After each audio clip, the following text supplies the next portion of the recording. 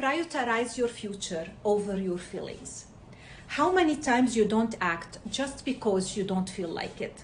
How many times your mind tells you excuses why you shouldn't act on something today and wait for tomorrow, maybe you will feel better. It's very easy to listen to those excuses, and it's very hard to overcome those excuses and start action.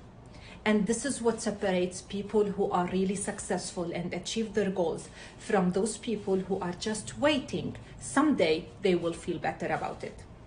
Whenever you feel you don't want to do something, you don't want to act, just act your way into feeling. And then you will feel better just because you are working towards your future. You are doing something good that will bring you closer to your goals.